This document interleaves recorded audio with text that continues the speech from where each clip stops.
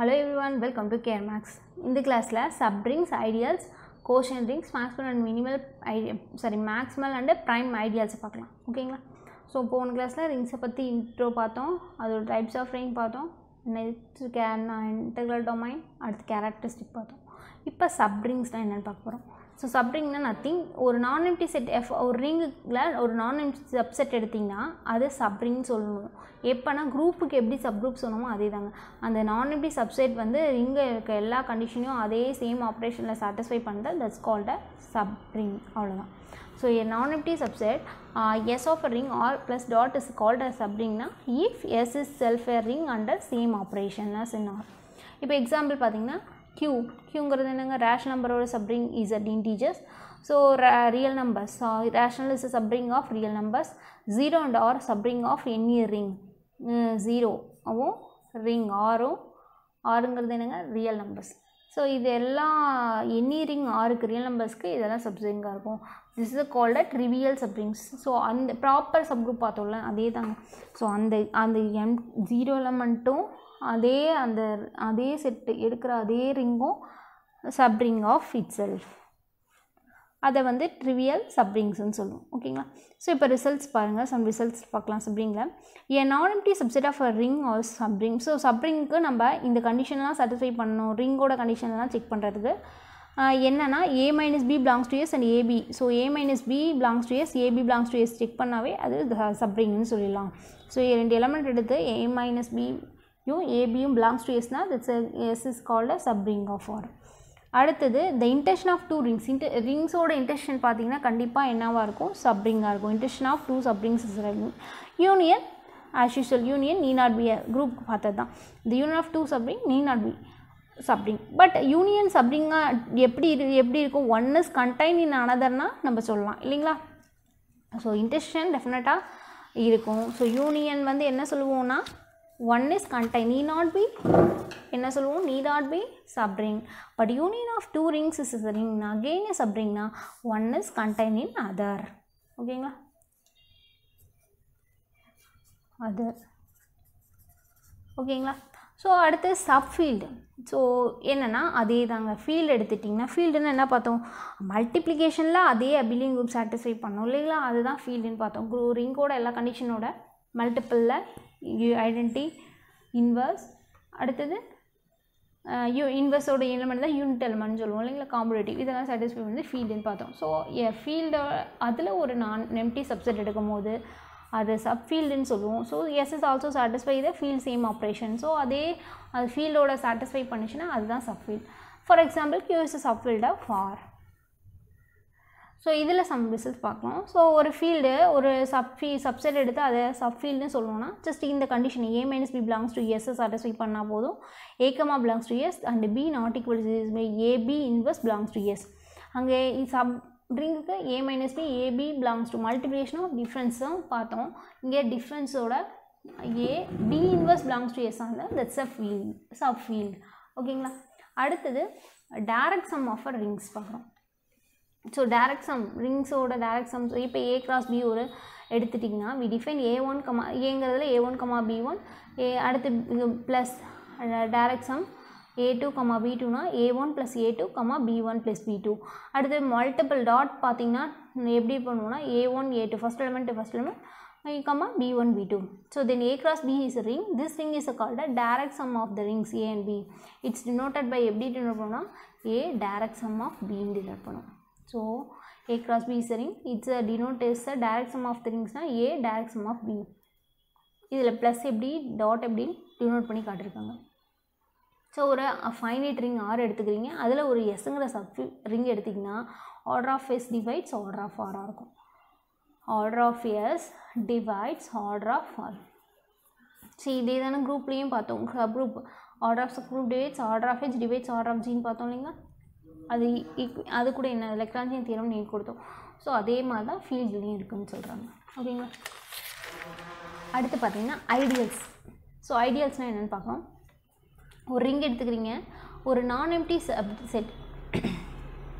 சப்ரிங்குங்கிறது அந்த ஆரை சாட்டிஸ்ஃபை பண்ணுறது, ஆரோட ரிங்கோட கண்டிஷன்லாம் சொல்கிறது சப்ரிங். இங்கே ஒரு சப்செட் எடுத்துரும், அது ஐடியல் அப்படின்னு சொல்கிறது ஒரு லெஃப்ட் அந்த கண்டிஷனை பொறுத்து லெஃப்ட் ஐடியல் ரைட் ஐடியல்னு சொல்லுவோம். ஸோ லெஃப்ட் ஐடியல்னால் என்னென்னா AB belongs to I.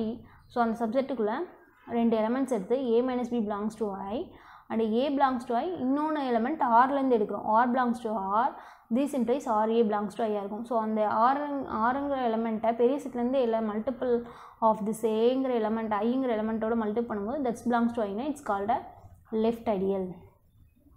அதே கண்டிஷன் தான் AB belongs to I, this implies A minus B belongs to I and A belongs to I and R belongs to R னா this implies AR belongs to I னா இது right ideal. அந்த element வந்து left side இருந்ததுன்னா left ideal, right side ஆர்லேருந்து பெரிய செட்லேருந்து எடுக்கிற element வந்து right side இருந்தால் that's a right ideal. So ஐங்கிறது both left and ரைட்டை satisfy பண்ணுச்சுன்னா it's called ideal of the ring. So I is called ideal of ஆர்னா I is a left ideal and right ideal. ஓகேங்களா. Subset அதே தாங்க, AB belongs to ஐஎஸ்ன்னு பார்த்தோம். இங்கே AB ரெண்டுமே ஐங்கிற B அது sub ரிங்குக்கு. இங்கே என்னென்னா அந்த ரிங் வந்து பெரிய செட்லேருந்து ஒரு எலமெண்ட் எடுத்து அதோட multiple RA belongs to Aina left ideal, AR belongs to Aina right ideal. அவ்வளோதான். அடுத்தது ஒரு டெஃபினிஷன் என்ன பாருங்கள். பிரின்சிபல் ஐடியல்னால் என்னென்னா if R is the commutative ring then AR equal to RA is an ideal. So ஆறுங்கிற ring ஏங்கிற எலமெண்ட் ஐயில் எடுத்துருக்கோம். ஓகேங்களா. இதில் இருக்க எல்லா ஆரில் இருக்க எல்லாத்தோட AR அது வந்து அது ஈக்குவல் டு RA, எல்லா எலமெண்ட்ஸும் ஈக்குவலாக இருந்ததுன்னா அப்போ ஐடியல் தானே சொல்லுவோம்.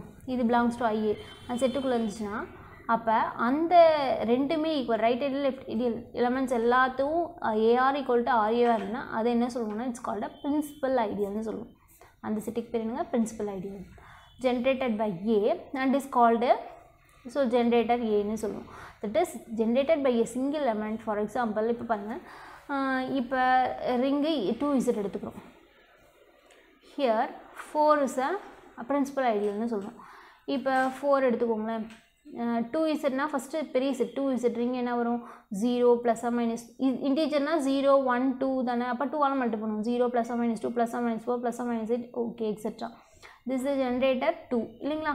இப்போ 4ஓட ஜென்ரேட்டர் என்ன வரும் 0 ப்ளஸ் மைனஸ் 8 இதுலேருந்து 4 மட்டும் எடுங்க. 0 4ங்கும் போது 0 ஆகிடும். அடுத்து 8 அடுத்து 16 24 4ஓட மல்டிப்ளிகேஷனாக இருக்கும். So just generator of 4. So இதுவும் பார்த்தீங்கன்னா 2Z இருக்கும் இல்லைங்களா. 2Zல தானே இருக்கும். 8லாம் சப்செட் தானே, இதோட சப்செட் தானேங்க இது, இதுலேருந்து எலமெண்ட் தான். ஸோ அண்டு 4 பார்த்திங்கன்னா இதுக்குள்ளே இருக்காது இன்டீஜர்ஸ் 4. ஸோ இதுதான் என்னென்னா principal ideals. So 2Z equal to generator of 4ம் எழுதலாம் இல்லைங்களா. 2Z எடுத்து 4 மல்டிபிள் பண்ணி எழுதலாம் இல்லைங்களா. ஜென்ரேட்டர் ஆஃப் 4 அது ஜென்ரேட்டர் ஆஃப் 2ன்னு எழுதணும். இது ஜென்ரேட்டர் ஆஃப் 2Zங்கிறது. ஸோ இது என்ன சொல்லுவோம்னா இட்ஸ் அ பிரின்சிபல் ஐடியலுக்கு எக்ஸாம்பிள். ஓகேங்களா. அடுத்து பார்த்திங்கன்னா ஒரு சிங்கிள் எலமெண்ட்டால் ஜென்ரேட் ஆகும் அவ்வளோதாங்க. பிரின்சிபல் ஐடியல் ஜென்ரேட்டட் பை ஏ. இந்த இது வந்து ஆர் வந்து ஒரு 4ங்கிற இதனால ஜென்ரேட்டர் ஆகுது, 2ங்கிற இதனால ஜென்ரேட்டர் ஆகுது. ஒரு single element AR equal to RA ஏங்கிறது ஒரு ஜென்ரேட்டர். ஓகேங்களா. இது பிரின்சிபல் ஐடியல். அடுத்து இதில் பாருங்கள் எஃப் ஒரு result some result every left and right ideal of R is suffering. So suffering கிட்டத்தட்ட அதே கண்டிஷன் தானே. A minus B belongs to R, AB belongs to I அதே தானே. So every left and right ideal of R is a suffering of R. Any ideal R is a subring of R. However, a subring need not be an ideal. So ஐடியல்னு சொல்ல முடியாது. ஏன்னா சப்ரிங்கில் ஏபிங்கிறது ideal அந்த செட்டுக்குள்ளே எடுப்போம். இங்கே வந்து ஐடியலை பொறுத்த வரைக்கும் நம்ம ஆருங்கிறது அந்த பெரிய கேபிட்டல் ஆர் ரிங்லேருந்து எடுக்கிறோம். ஸோ அப்போ சப்ரிங் வந்து நீ not be ideal. Ideal எடுத்துட்டோன்னா okay belongs to ஐங்கிறதுனால அதை அக்செப்ட் பண்ணிக்கலாம் சப்ரிங். பட் சப்ரிங் நீ நாட் பி அ ஐடியல். ஓகேங்களா. ஸோ அடுத்து பார்த்திங்கன்னா let R be a ring with identity 1 if I is an ideal of R and 1 belongs to I na then I equal to R இருக்கும். So ஒன்றுங்கிற element ஐக்குள்ளே இருந்துச்சுன்னா ideal ஆறுங்கிறது ஐடியலும் equal அப்படின்னு சொல்கிறாங்க. ஓகேங்களா. let F be any field then only ideals of F are 0 only F. So ஃபீல்டில் பார்த்தீங்கன்னா there is no proper ideals. So வேறு எதுவுமே இப்போ அங்கே 2Zக்கு 4 ஜென்ரேட் ஆகுது ஐடியல்ஸ் 4 அப்படின்னு சொன்னோம்லங்க ஐடியல்ஸ் வந்து.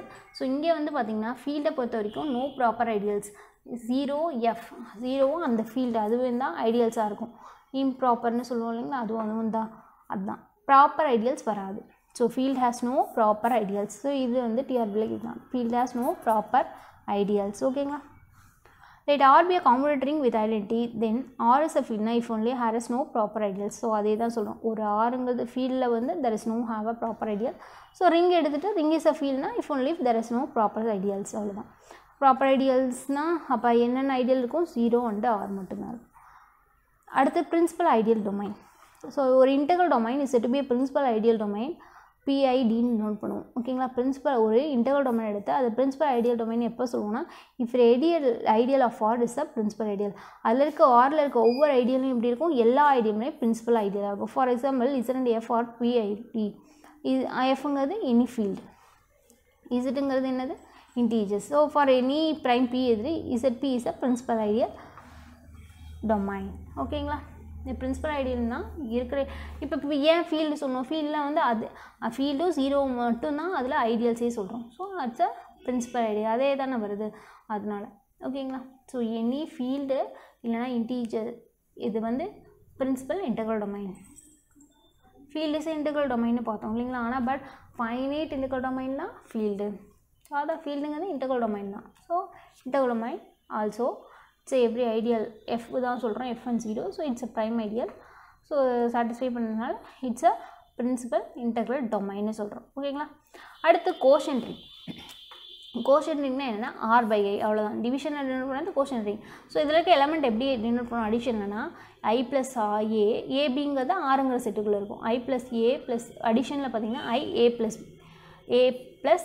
B டினோட் பண்ணுவோம். இதே மல்டிபிள்னா I + A × B A.B. ஓகேங்களா. R/Iல இருக்க ஆறுங்கிற ring ஐடியல்ங்கிறதுனா so quotient ring R/I is a quotient ring R modulo I. It's binary operation is well defined by அடிஷனை I + A + I + Bனா I + A + B define பண்ணுவோம். Product I + A dot I + B I + A dot Bன்னு define பண்ணுவோம். ஓகேங்களா. அடுத்தது maximal ideal. So ஐடியலில் என்ன பார்த்தோன்னா ideal principal ideal அடுத்தது quotient ring principal ideal domain. இப்போ என்ன பார்க்க போகிறோம்னா மேக்ஸிமல் ஐடியல் இதில் ப்ரைம் ஐடியல் பார்க்க போகிறோம். ஸோ மேக்ஸிமல் ஐடியல்னால் ஒன்றும் இல்லை ஒரு ரிங் R எடுத்துக்கிறீங்க ideal M not equal to R அந்த ரிங்கே கிடையாது பட் M அதுக்குள்ளே ஒரு ஐடியல் எடுத்துக்கிறோம். Is set to be maximal ideal of Rனா if whenever u is an ideal of R ஒரு அதுக்குள்ளே இன்னொரு U exist ஆனிச்சுன்னா M contain R equal to U contain R equal to Rனா தென் ஒன்று U equal to M இருக்கும் R U equal to R இருக்கும். ஒன்றும் இல்லை ஆறுங்கிறது ring அந்த ரிங்கில் ஒரு ஐடியல் எடுக்கிறவங்க அது மேக்ஸிமம்னு சொன்னோன்னா அதுதான் இருக்கிறதுலே பெருசான ஐடியலாக இருக்கும் அவ்வளோதான். அப்போ எதைன்னு நீங்கள் எது எடுத்தாலுமே சரி அது கண்டிப்பாக எம்மாக தான் இருக்கும். எம்னா அப்போ இதுதான் இல்லைன்னா ஆறுக்கு போயிடும். ஸோ அந்த ஆறாக இருக்கலாம் அதே ரிங்காக இருக்கலாம். ஸோ இருக்கிறதுலே அதுதான் maximum. So either U equal to M or U equal to R இருக்கும். there is no proper ideal of R properly containing M. So அதை விட பெருசு எம்மை விட பெருசான ப்ராப்பர் ஐடியல் எம் கண்டெயின் ஆகிருக்க மாதிரி ஒரு ப்ராப்பர் ஐடியல் இருக்காது. அது ரிங்காகவே தான் இருக்கலாம் ஐடியல் இல்லைனா அதுக்கு அடுத்து பார்த்திங்கன்னா எம் தான் அதுக்கு பெருசாக வேறு எதுவும் இருக்காது. அதுதான் மேக்ஸிமல் ஐடியல். ஓகேங்களா. ஸோ மேக்ஸிமலில் ரிசல்ட் பார்த்திங்கன்னா ஒரு P generator is a maximal ideal in Z where P is a prime. இப்போ 4 ஜென்ரேட் ஆகும்போது ப்ரீ ஜென்ரேட் அதுதான் என்னென்னா இசரோட மேக்ஸிமல் ஐடியல்.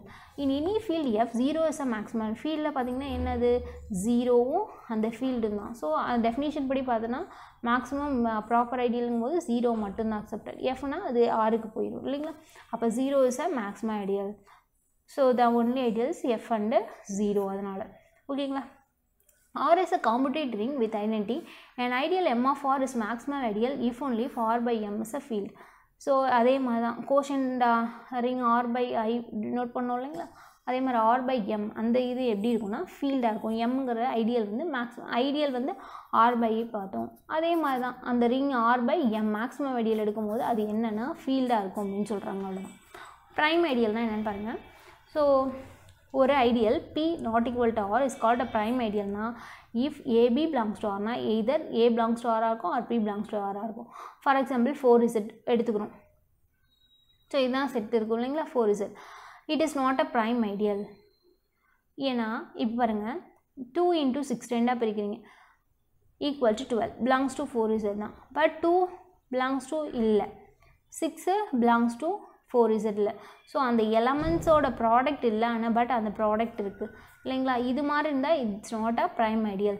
ஸோ அந்த எலமெண்ட்டும் தனித்தனியாக பிரிக்கும் போதும் அந்த ப்ராடக்ட் ஆஃப் த எலமெண்ட்டும் Pயில் இருக்கணும், அந்த ஐடியலில் இருக்கணும். அதோட மல்டிபிள் அதுக்குள்ளே இருக்க எலமெண்ட்ஸும் மல்டிபிள் பண்ணால் ஃபேக்டர் பண்ணால் அதுவும் அந்த செட்டுக்குள்ளே இருக்கணும். That's a prime ideal. It's called a prime ideal. புரியுதுங்களா? அதுதான் இந்த எக்ஸாம்பிள். ஸோ இப்படி இருந்தால் it's not a prime ideal. இப்போ 12 இருக்குது, அது 12 எப்படி பிரிப்போம் 2 into 6. அப்போ 2 belongs to P இருக்கணும், 6 belongs to 4Z இருக்கணும். பட் ரெண்டுமே இல்லை. So it's not a prime ideal. ஓகேங்களா? புரியுதுங்களா? So it's a prime ideal. அடுத்த ரிசல்ட் பாருங்கள். If any prime number P the ideal P is a prime ideal of Z. So எந்த prime number P எடுத்துக்கிட்டனாலும் generator of P is a prime ideal of Z அப்படின்னு சொல்கிறோம். ஓகேங்களா? ஆறுங்கிற ஒரு component ring with identity எடுத்துக்கிறோம், Pங்கிற ideal எடுத்துக்கிறோம். தென் P is a prime ஐடியல்னா if only if R by M is integral domain. R by M maximum ஐடியலாக இருக்கும்போது அது ஃபீல்டுன்னு சொன்னோம். இங்கே என்ன சொல்கிறோம்னா இன்டெக்ரல் டொமைன்னு சொல்கிறாங்க. சரிங்களா? R by ப்ரைம் ஐடியல் எடுக்கும்போது R by மேக்ஸிமம் ஐடியல் எடுக்கும்போது இட்ஸ் அ ஃபீல்டுன்னு சொன்னோம். R by ப்ரைம் ஐடியல் எடுக்கும்போது அது என்னங்க integral domain. Every maximum ideal is a prime ideal. So maximum ideal எடுத்திங்கன்னா கண்டிப்பாக அது ப்ரைம் ஐடியலாக இருக்கும். But converse is not true. Converse எப்போ ட்ரூ ஆகுனா R is a finite component ring with ஐடென்டிட்டியாக இருக்கும் போது மட்டும்தான். காம்பனண்ட் ரிங் ஆறுங்கிறது காம்பனண்ட் ரிங் ஃபைனைட். ஏன்னா ஆறுங்கிறது integral domain, Pங்கிறது R by integral டொமைன்னா finite integral டொமைன்ங்கிறது field ஆயிரும்.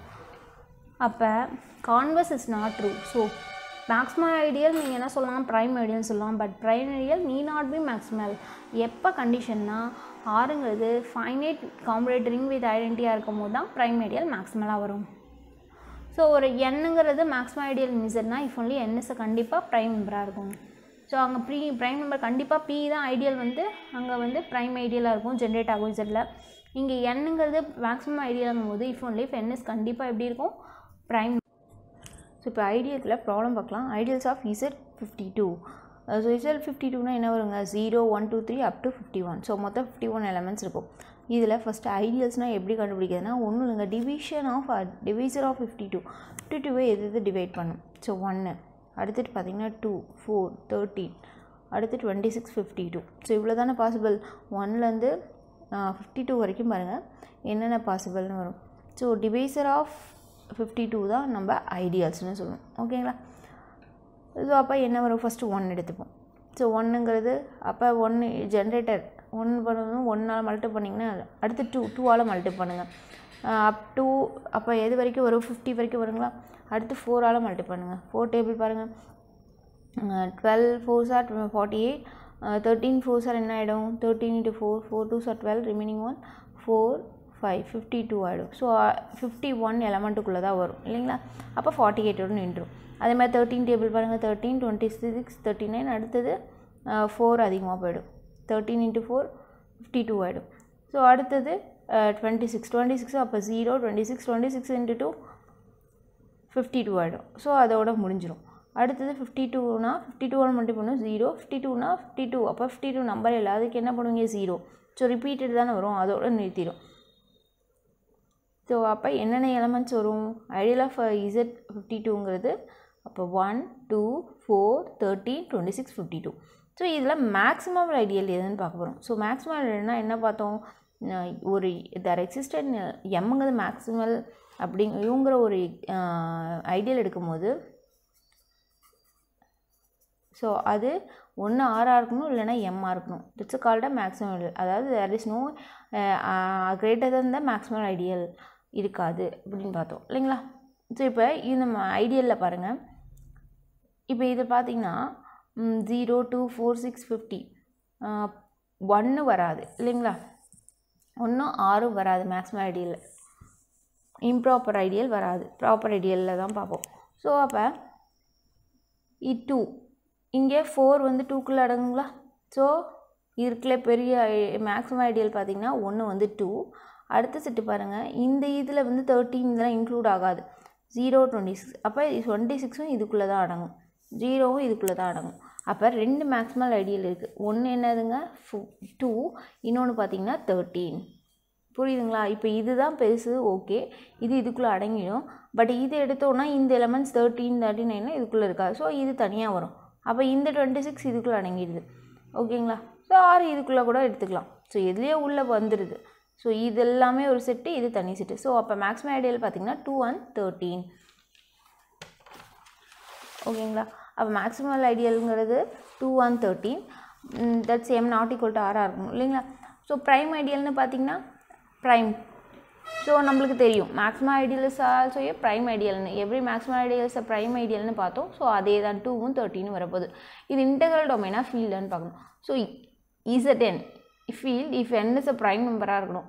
அப்போ என்னங்கிறது ப்ரைம் நம்பர் இருக்குங்களா? இல்லை, என்னங்கிறது 52. So it's not a prime number, so it is not a field, it is a integral domain. ஓகேங்களா? அடுத்தது இப்போ in another sum number of maximum ideals in Z27. So first ideal வேணும். Ideal வேணும்னா என்னென்ன ideals? Divisor of 27 அப்படின்னு எடுத்துக்கிட்டிங்கன்னா என்ன வரும்? 1 3 9 27. ஸோ ஒன்றுக்கும் ஜெனரேட் பண்ணுங்கள். 1 என்ன வரும்? 0 1 2 up to 26. இது Z27 ஆயிடும். அடுத்து 3ஆல் மல்டிப்ளை பண்ணுங்கள். 0 3 6 up to 8 3s are 24, 9 3s are 27. So 3 0 ஆகிடும். 30. அப்போ 30ங்கும் போது ரிமைனிங் எத்தனை வரும்? 27ல் 3 வரும். ஸோ ரிப்பீட் அப்படியே வரும். ஸோ இவ்வளோ தான் பாசிபிள் இல்லைங்களா? அடுத்து 9 0 9 18, அடுத்து 27 0 ஆகிடும். சரிங்களா? அப்போ இவ்வளோ தான் எலமெண்ட், இது 27. ஸோ இதில் மேக்ஸிமல் ஐடியல்னு பார்த்தீங்கன்னா என்ன வரும்? இது தான் வரும் இல்லைங்களா? இது 0 9 18 எல்லாமே இதில் அடங்கிடும், இதுக்குள்ளே அடங்கிடும், 0வும் இதுக்குள்ளே அடங்கிடும். So maximum ideal 3. So number of maximum ideal எத்தனைன்னு கேட்குறாங்க? That's of only 1. ஓகேங்களா? அதான் கொஷின். ஸோ அனதர் எக்ஸாம்பிள் பார்க்கலாம். Z12 எடுத்துக்கலாம். ஸோ Z12 எத்தனை எலிமெண்ட் இருக்கும்? 0 1 2 3 up to 11 இருக்கும். ஸோ ஐடியல்ஸ்னால் டிவைசர் ஆஃப் 12 தான், அவ்வளோதான். அப்போ என்னென்ன வரும்? 1 2 3 4 வருங்களா? 4 வரும். 5 வராது. 6 வரும். 7 வராது. 8 9 வராது. 10 11 வராது. 12 வரும். அப்போ என்னென்ன divisor? 1 2 3 4 6 12. This is the ideals. So உனக்கு எழுதுங்க 1. அப்போ 1ஆல் மல்டிப்ளை பண்ணுங்கள். ஸோ Z12 வந்துடும். 2ஆல் மல்டிப்ளை பண்ணால் 11க்குள்ளங்கும் போது 5 to 10. அடுத்தது என்ன வரும்? மல்டிப்ளை பண்ணால் 12 வரும். ஸோ 12 0 ஆகிடும். 14 அப்புறம் ரிமைனிங் 2 வந்துடும். ஓகேங்களா?